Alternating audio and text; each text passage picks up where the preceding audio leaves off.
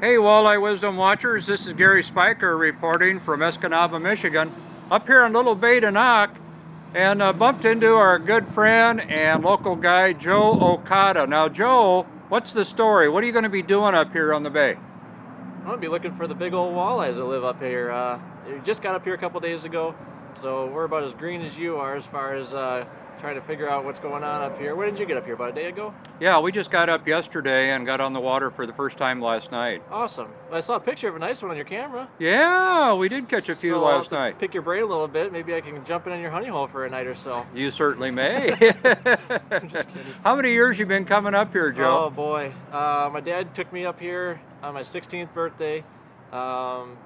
I don't even know how many years ago that was. Way too many years ago. Well, how old are you now? I'm 29. So let's do some my, quick math. 13 years. 13 years, and ever since then I've been coming up here and try to stay about 4 to 6 weeks a year up here.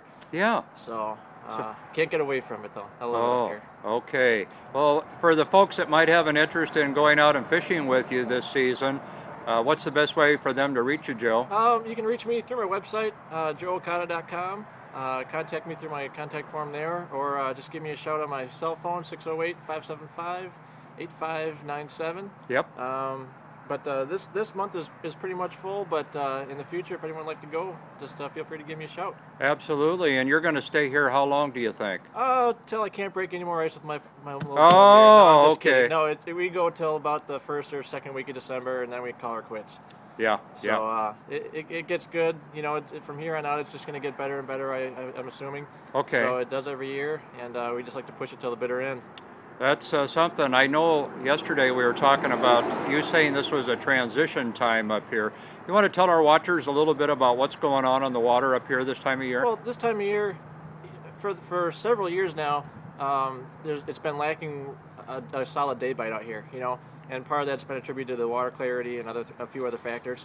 But the last couple of years, you know, a decent day bite has been trickling back down into the bay here, especially north of the Narrows in the Gladstone area. Yes. So you know, that's going to open up a lot of other opportunities to get out there day or night time to have some really good fishing out here. Oh. So I like to fish deep out here. I really like to fish deep.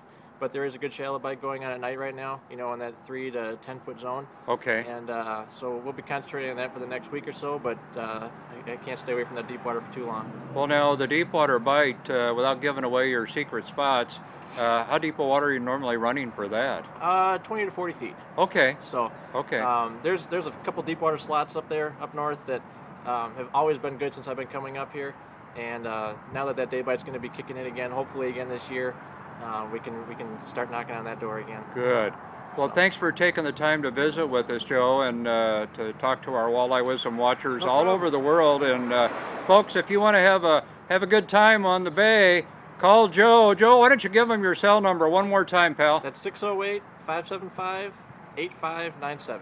Hey, thanks for visiting with us, Joe. No problem, Gary. Yeah, hopefully we'll catch up with you before we leave again. Thanks, I'm sure pal. we'll bump boards out there sooner or later. Hey, I'm sure we will. Thanks, Joe. Take care, guys.